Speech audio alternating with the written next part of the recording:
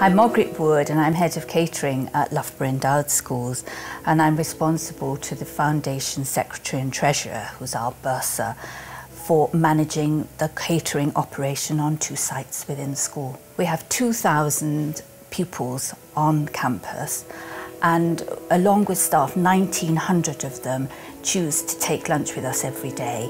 A statistic we're very proud of. Initially in 2002, when we first met with Pelican, we used the buying company for specialist suppliers where our overall average spend was low and we couldn't negotiate a good enough discount on our own to enable us to use the products. So we started with Pelican with those sort of suppliers.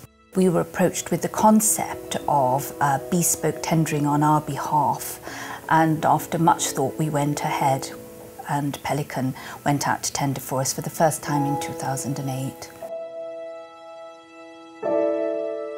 I very much enjoyed negotiating with suppliers, the cut and thrust of it, if you like. It was very time consuming, and I did think that maybe I would be handing over too much control to Pelican. But that was never the case. I still use local suppliers for all of our fresh produce, and we use suppliers outside of the Pelican consortia anyway, so there's flexibility to go in and drop out as far as you want to. Neville is our designated Pelican contract manager, and we meet with him quite often. The catering managers speak to him on the phone or email him at least once a week, asking him to help them with problems that they may have, asking him to negotiate prices on products that they want to build into the tender.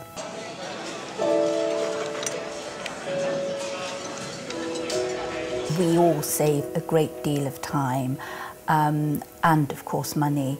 We do not have the in-house facilities anyway to benchmark and monitor the contract in the way that Pelican Buying have. It's a win-all-round situation, saving us time and money and bringing a really professional approach to the purchasing that we do here. I have recommended Pelican in the past and I wouldn't hesitate to do so again.